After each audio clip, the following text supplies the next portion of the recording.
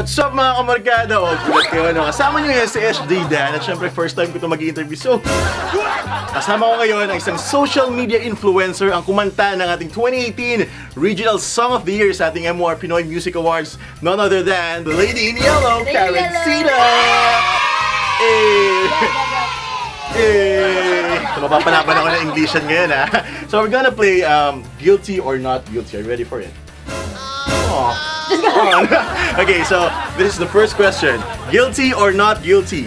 Falling asleep at work or in school?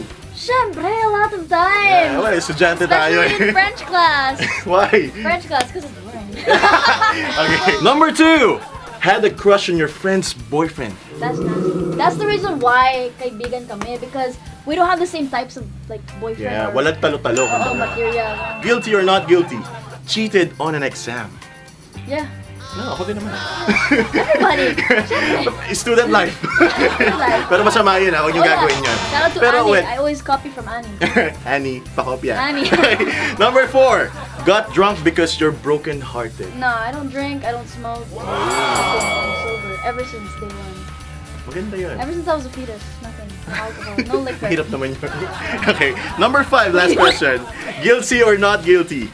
Done something you regret? Wala. No regrets. No regrets, just love. One Okay, Love. so kasama namin ngayon, you have a new single, so Yes, please yeah, it's promote called it. One Love. It's out on all digital retail stores. Please go get a copy. iTunes, Spotify, YouTube. Okay, I have one last question. So. Karencitta, nice to meet you. Papasita.